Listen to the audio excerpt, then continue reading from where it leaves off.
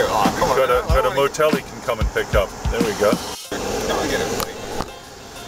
What do you want? The window's right there. Just a black coffee. So I'm at Kuehl Lake, K-U-E-L-H, Kuehl Lake.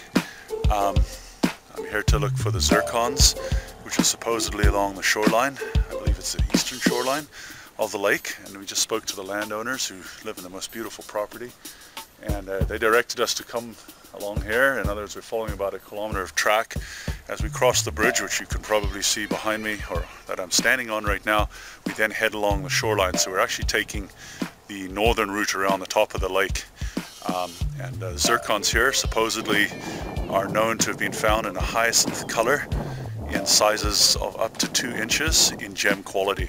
Apparently they're scarce pickings now, but I mean, obviously we dig within the rubble, and I'm sure we have a good chance of finding something at least. So this is Kuehl Lake, well known, famous mineral deposit from sometime in the past.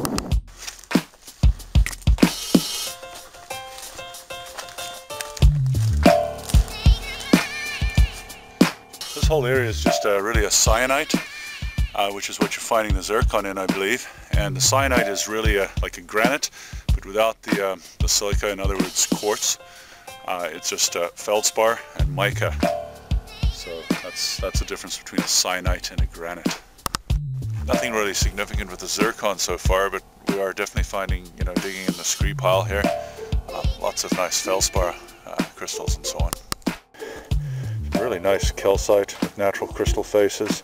I'm seeing a bunch of, right up here, apatite, really glassy apatite.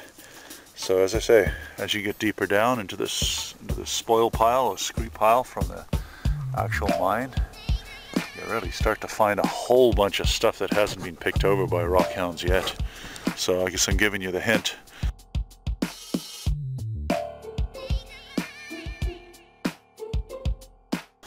So you'll see this little crystal right near my thumb.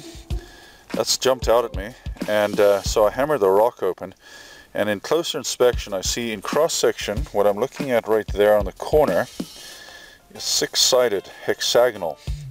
So it's of the hexagonal crystal system. Thus basically what this is leaving in my mind is that it's apatite, 6-sided. Zircon has 4 sides. It belongs to, I believe, the tetragonal crystal system, and it's topped at either end, if we're lucky, by a pyramid, by pyramidal. So that's what we're looking at. This is obviously not a zircon. In closer inspection you can see that it's 6-sided. Even in some sites, just the feldspar and calcite crystals that you're actually finding would be enough to draw rockhounds to the site. And this site, as I say, zircon is said to be the mineral to find. Again, still looking. I mean, zircons are not common, although up in the Canadian Shield in certain areas it is something to find them, in particular in a lot of the pegmatite dikes and so forth. But I know in Sri Lanka, I guess the zircon, the gem quality zircons, have already been washed by the rivers, and you find them in the gravels along with things like tourmaline and topaz and all that kind of stuff. So I mean, the zircon itself is a gem. Being a gemologist, that's really my main interest, is to find gem quality material. And as they say, there has been some sizable hyacinth colored zircon crystals found in this particular area. That is Kuehl Lake, and that's what I'm looking for, right? I mean, I like to see a specimen, and I'll show you a specimen when I find it, if I find it at this point. But if not, I mean, as I say, there's been lots of other worthwhile crystals that I've dug out during the day. You see my hole here? I mean, the deeper you go, the better it gets. It's not been picked over, and I'm finding it's worthwhile digging, and I'm enjoying myself either way. And I mean, that's what it's all about. If you're rock hounding, it's it's about the experience. And while I'm on that topic, stay tuned for my book coming out in the near future, Rock Hounding: An Experience of the North. And I'll touch places like Cobalt and Bear Lake and the Smart Mine and all the old uranium mines. The book will cover the lot. I'm expecting it'll come out in a 3-part series, which book would be, maybe 7 or 8 different chapters covering some of the more interesting mineral experiences. Check this out. Jeff just went for a ramble. He just found this huge, sort of, you know, somewhat worn crystal.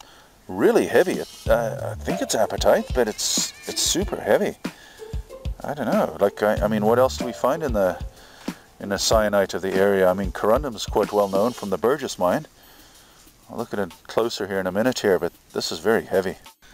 Yeah, down around the 1.5 to 2 foot level underneath the scree pile, this is what you find. It's pretty well every other rock is like this. So, I mean, just crystals like no one's business. Okay, it's true. We found some zircon. Let's see the zircon here, Jeff. Jeff has found some zircon. Long, looks like a long crystal. It's definitely reddish. You can see the close-up that I've got. And he's also just found a huge apatite in that spot, so we're headed over there, have a look in a sec. Lovely green apatite. Jeff just found her in the rock. He's going to try and extract it. This is coming out by hand wiggling, I can feel it. It's loose enough by hand, means we're going to get it out whole. Look at that! Just came out, just by hand. Green, non-fractured. Jeff, I'm jealous. Gonna wash that up, it's gonna be beautiful. There you go. Yeah, so this is the idea. I guess it seems to be where we had our best luck to find the zircon and the large apatite, just turning over boulders that weren't turned over before. Jeff just turned over that one boulder and there the apatite was. Just sitting there, and there's having a problem finding where actually, I think it's probably all mine just down there, a little further down the lakeshore southwards, but nevertheless, beautiful area, and still lots of potential, no doubt. So I'd come back to Kuehl Lake for sure. Lots of good opportunities here for rock and minerals. We're out of here. Got a long drive back to Kuehl and Hamilton in your case. What do you got in your hand there, Jeff? A piece of apatite. Why are you carrying it? Because it's a nice piece of apatite. He's carrying it because he doesn't want to break it inside his backpack.